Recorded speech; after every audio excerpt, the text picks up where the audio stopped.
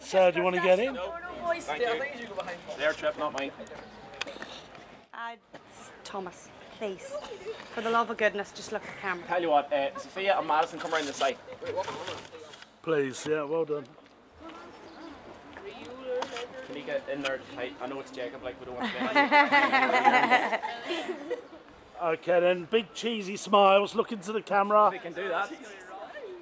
You've ruined enough of those classic songs on that bus.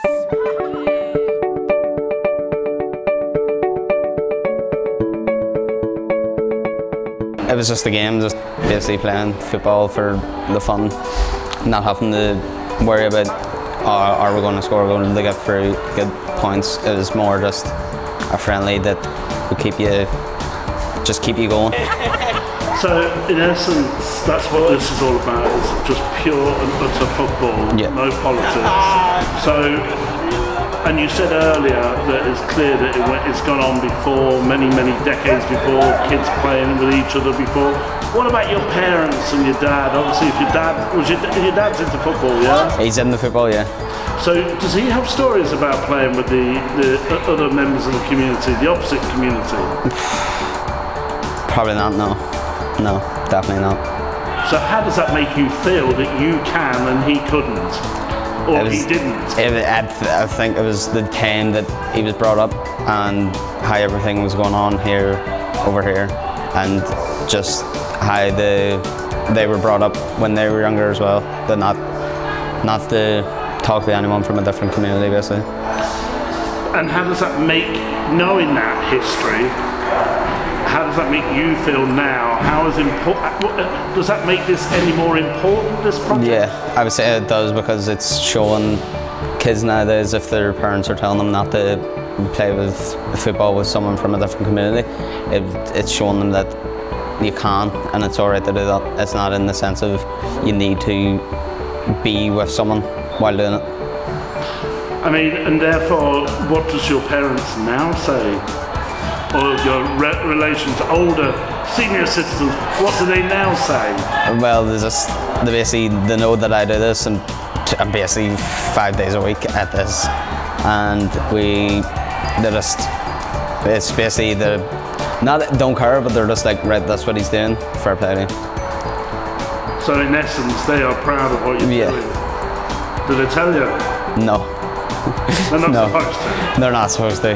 But at the same time, they clearly show signs. They're not saying to show you can't do that. They're saying you get on with that and fair play to your boy. Yeah. Which is their way of saying that probably they love you, and their way of saying, yeah, we've moved on. Definitely.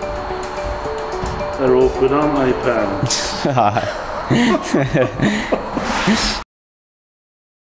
Well, my family, it was actually my nanny and granda. I actually used to do the catering in here before all that over there got done up. So every Saturday I was around here, and even if my mum was working, I was being minded by my nanny and granda. So I was just used to coming here and just sit and watch the match from no age. It's brilliant, so it is, because it's bringing two sides of the community together, and it's stopping people going to interfaces and fighting and ratting, where it's getting everyone into a football team. You're going on trips, you're up and down the country, and you're playing other teams as well. So I think it's good too.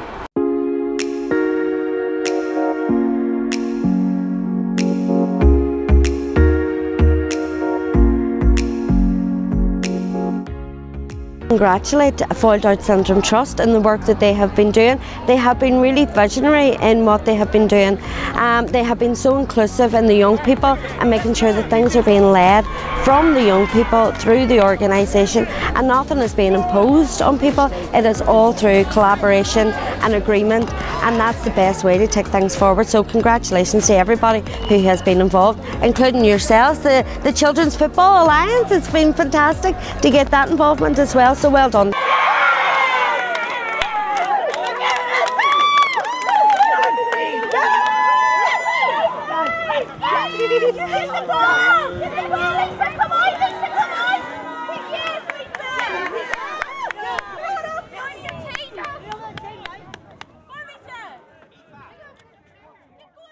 So with all the matches here, so any weekend you've got a match here.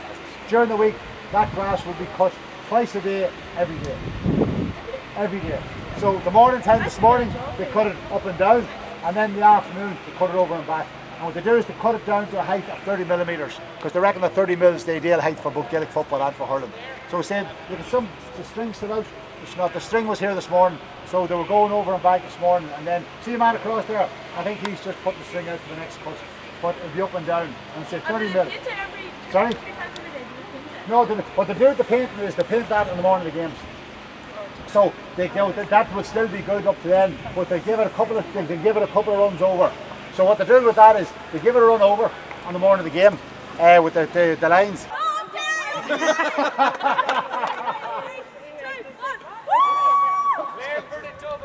Go on, get out of here.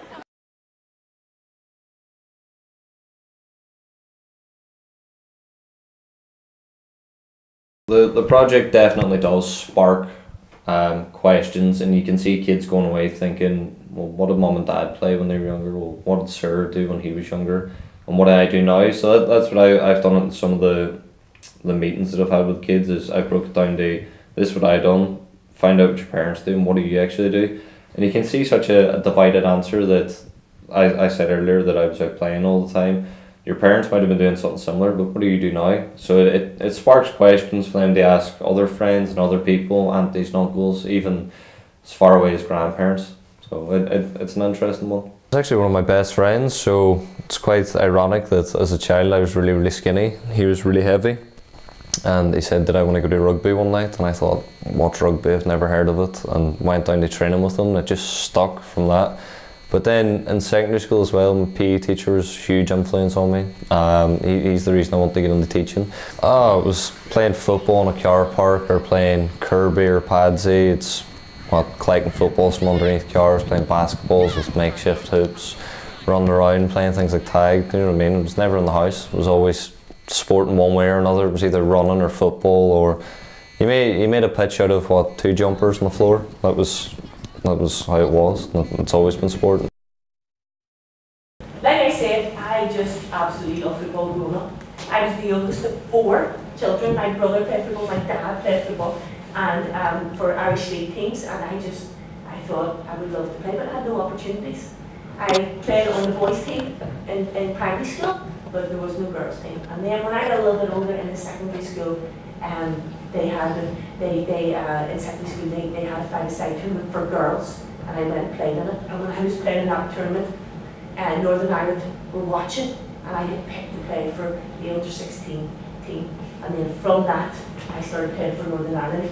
And when I was 18, I said, I really, really love football, but my parents were like, well, you have to go to university. So I thought of a good way to go to university and play football, and so I got a scholarship to America.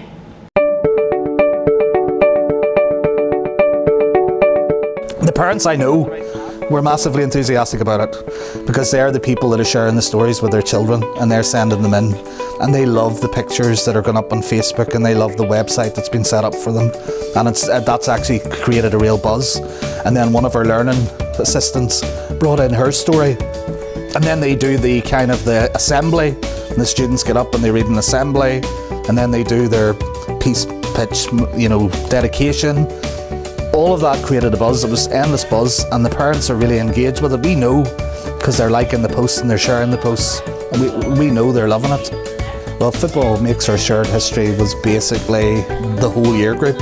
So the students that were involved in this were allowed to get involved in it, whether they were in an SEN class or whether they were in the top class. This project was perfect for this, absolutely perfect for that, because we were able to bring all abilities. In terms of the girls and the boys, it was the perfect time. We brought in different speakers and so on. We brought in local football clubs here in this area, which was really interesting. And we also looked at the history of Northern Ireland players. We went to Windsor Park. And this project really, as far as that's concerned, as the whole package is concerned, that's really what drew me to the project.